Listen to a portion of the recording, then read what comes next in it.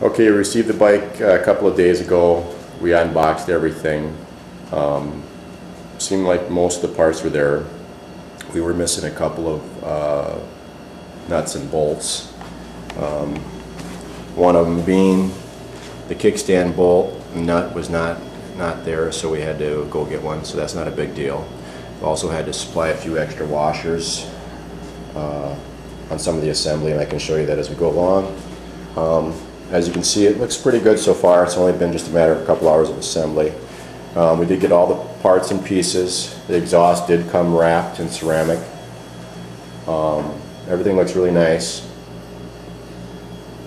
Been a lot of fun putting together. So some of the things I'm going to tell you that we ran into when we assembled the bike was you got to install the motor to the frame. It does not come in the frame at all, so you will have to install it. Most of the bolts lined up just fine. The motor mounts, the one problem we did have is down at the bottom, and it does explain in the instructions that this lower motor mount does not mount correctly, and we had a small gap down here that you're going to have to supply yourself some washers to take up the gap, otherwise this won't rise up enough to get this bolt lined up. So what we had to do is we had to go into the bottom side and drill it out a little larger so that we could accommodate the Allen screws that go up inside of here. So that was one little issue we've had. The rest of it's gone together pretty well. When we got to the triple trees, we found that these were flipped upside down completely, and this, where it says Kikker, was on the bottom side of here. So we had to disassemble this, flip the whole thing around, and make sure that the threaded rod comes up through the neck here, and you put your main bolt up on top here. As you can see, there's an big Allen head down here, and it does have a set screw on the back side of the triple tree to hold it in place so it doesn't fall down.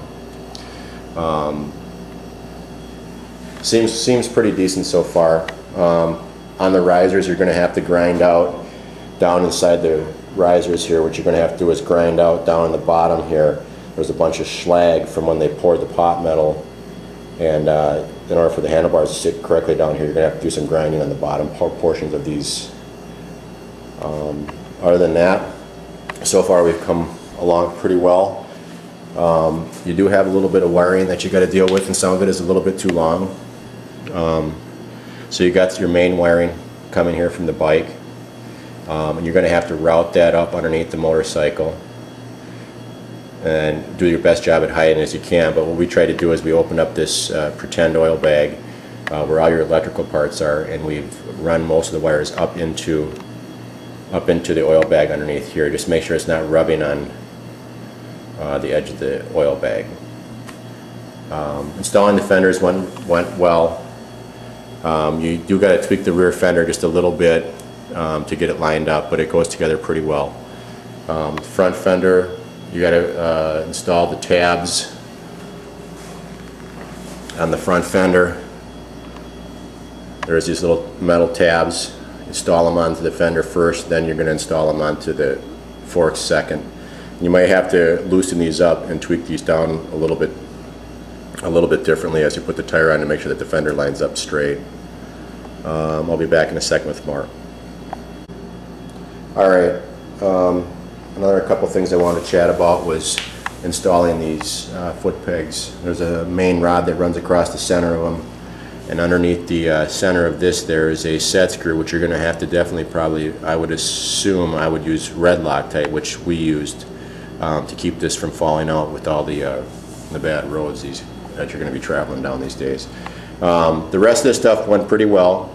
You're going to twist on both foot pegs, and they have a set screw on the bottom side of them here. And you're going to have to do both of these, but you want to make sure that these foot pegs are lined up correctly and they're not too far forward, so that when you put your foot on them, they fold back up again.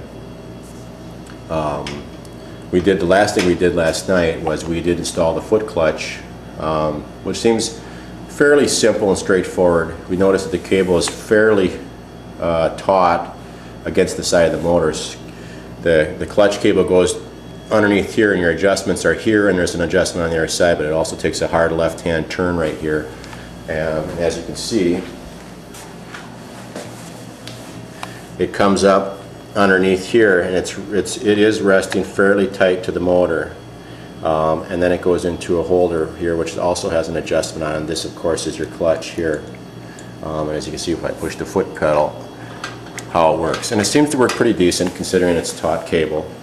You're definitely going to have to do some modifications.